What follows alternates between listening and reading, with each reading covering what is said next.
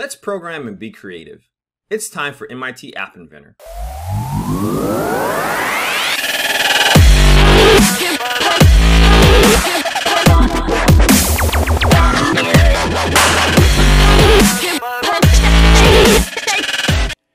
In this video, we're going to go over Big Idea 3, Algorithms and Programming, Topic 3.1, Variables. In the last class, we went over the unplugged activity on how to actually play dice. And you learned how to actually play that. That way we can actually build out the game in MIT App Inventor over the next couple topics in Big Idea 3. For today, we're going to cover variables. So here you can see variables, we're going to have a die 1 and a die 2. We're also going to keep track of the roll because as you learned from the unplugged activity, you need to keep track of what roll you currently are on to know if you win or you lose. So let's actually look at this. Here's my MIT App Inventor. And again, just to show you, we're only working with variables. We're going to improve this game as we learn more and more in algorithms and programming for AP Computer Science Principles, Big Idea 3. So here we're just going to have, this is what it's going to look like. We're going to design this, but everything's not going to work right now. We're only focusing on variables. So for variables, we're going to have a die 1 and a die 2. So you can see here it says die 1 is 7 and die 2 is 2. And you can see current roll is 0. Now the sum is 8 and you win. That's not going to work, but we're going to work on that again as we go to topic 3.2 and topic 3.3. Our basic dice game is going to cover from 3.1 to 3.7 in the AP Computer Science Principles Big Idea 3.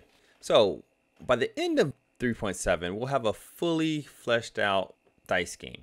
But for now, we're just going to focus on 3.1, which is variables. So we're focusing on variables for die 1, die 2, and the current roll. So let's see that this works. Right now it says die 1 is 7 and die 2 is 2. Current roll is 0. If I press roll them, die 1 is 5, die 2 is 5, roll is 1. I press it again, it's 5, 2. As you can see, the numbers are randomly changing. And that's all we're going to do for today for variables, just to show you the importance of variables. So let's go ahead and get started. I'm going to go to project, start a new project, and let's call it my dice game. Now we're here on the home screen. Obviously, I don't want that screen 1 there. So I'm going to say, welcome to Jamie Gant's dice game. Again, don't put my name, put your name. Now for the background, I already have a background, but you can simply go to Google Images, Casino, Background, and you can look for some of these, or you can put Casino Dice, Background. Find you a nice image that you want as your background. Again, use your creativity. I already have my background, so I'm just going to simply upload it. So I'll go to background image, upload, and there we go. Now, for now, we're going to have 2 buttons. One of them will work and take us to the play game screen. The other one we'll work on a little bit later. So let's just drag 2 buttons in. First one will be BTN dice rules. Now that button is not going to work. I'm just going to put dice rules. Again, you can change this to whatever you want. I'm just going to really quickly play with some of these properties to something that I kind of like. So there's dice rules. Now this is BTN play game. And again, I'm going to do something that I like, play game. And I'll make it the opposite of that. So I'll maybe make this one red. So there we go. Now again, I don't want it like that. I'm going to center mine. Again, you can feel free to change this if you want. And I think I want to center it there as well. So for now, because I have not given you any images, we're just going to have this. And then we're going to go and design our other screen. And our other screen is going to look just like this. So we're going to use this as a guide. But let's go ahead and just get this working since we're here now. So let's get our button play game. We want to go to another screen. Click on control, scroll down, open another screen with screen name. Let's fill it in with text. And we're going to call it play dice. Right now we only have screen 1. We need to make another screen. So I'm going to click on add. And there we go. So now we have a play dice screen. So if I go back to screen 1, coded this. So if I click on play game, you see it takes me to the play dice screen. Now I noticed something here. I don't like how it looks. See how they're right on top of each other? Let's add a spacer in between that. So I'm going to drag a label in between that. I'm going to call it spacer 1. I'm just going to make it empty. And I'm going to make the height, let's say 2 pixels high. So now you can see there's a little space in between there. Let me just show you what it looked like before. I get rid of that. See how it's touching? But if I add a label, get rid of the text and change the height, that happens. So let's see, if I made it 5, you can see it gets more space. And again, you can play with this. If I made it 20, see how much space you kind of get. So again, feel free to play with that. I think I'll move it back to something like 10. All right, so we have our play game. Let's actually, just to add something that we always have, let's add in our text to speech.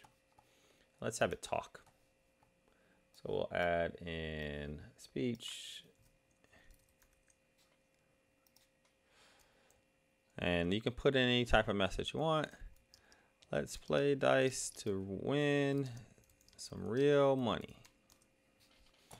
So I just want to test that this works. Let's play dice to win some real money. So there you go. All right, so now we need to design what it looks like. So what I'm going to do is pull this out and kind of cover this area here. That way I can see it. You can see I have a label across the top. 2 labels actually. One that says money, one that says welcome to casino. So I'm going to drag in 2 labels. First one is LBL money. And it's going to say money. And to start out the game, you're going to have $100. And the background color, you can make it whatever you want. I'll just make mine dark gray. I'm going to make the fill parent. Looks like the text color is white. And I'll make it like 24. And I want to center that. And there you go. And then you can play with that. The next one is LBL welcome. And it'll say welcome to Jamie Gant's casino.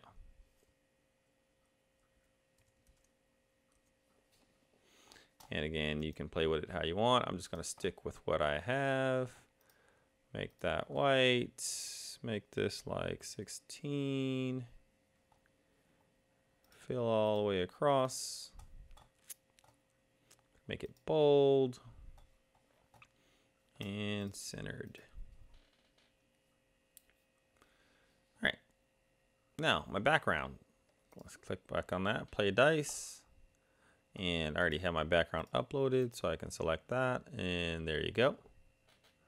Now at the bottom, you can see I have a button, horizontal arrangement with 2 labels in there, another label, and another horizontal arrangement with 2 labels. So let's just work down. I have a button, and I can see I'm going to want to center my stuff. This button is BTN roll 'em.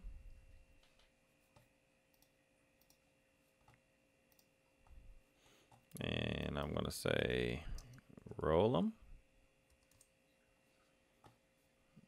And let's say whatever. Again, you can make it however you want. And I'm I want to roll them bigger, and I might want this shape rounded. There we go. Now, I want it to go towards the bottom. So to make it go towards the bottom, again, I'm going to put a spacer here. I'll just call it spacer 1. I'll get rid of the text.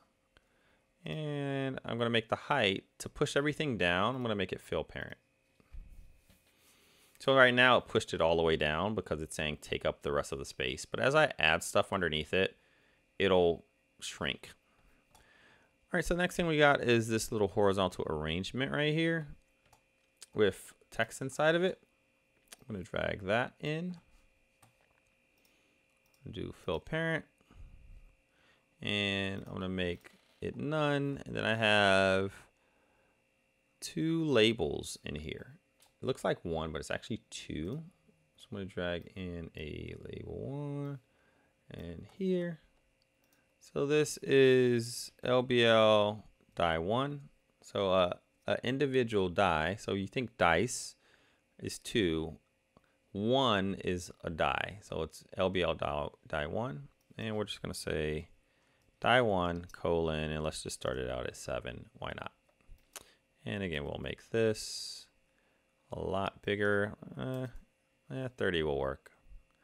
And say I want it white, sure. Or maybe I want it white and I want this to be something like black.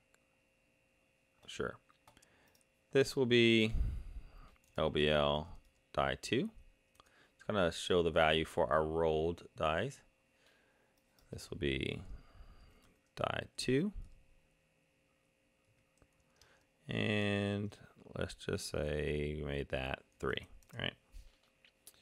So I'll make this the same.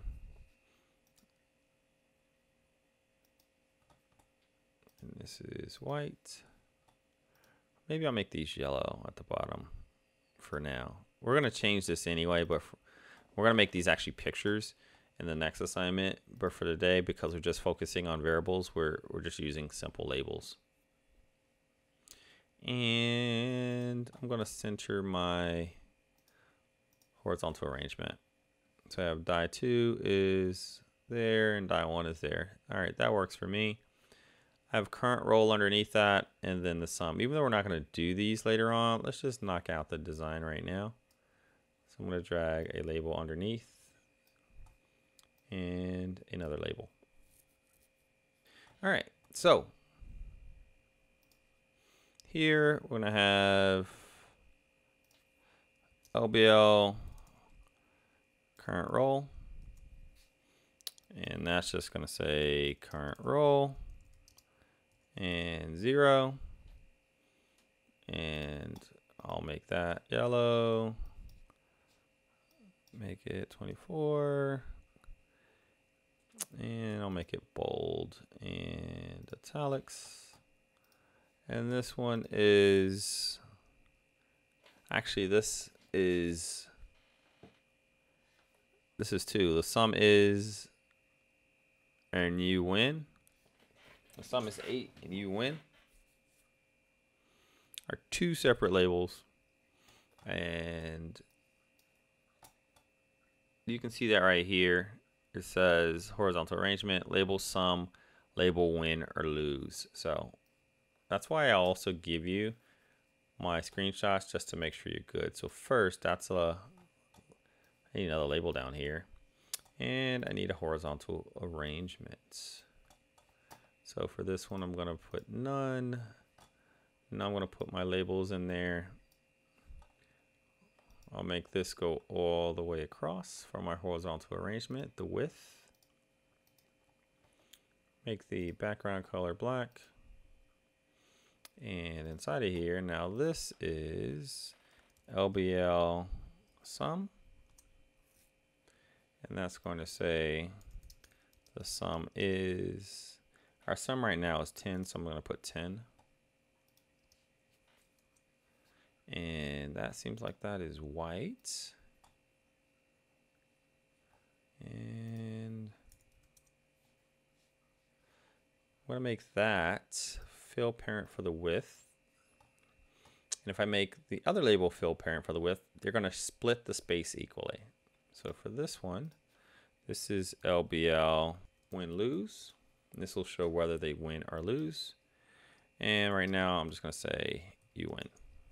I got a lot of yellow in this. I'm going to change some of my stuff.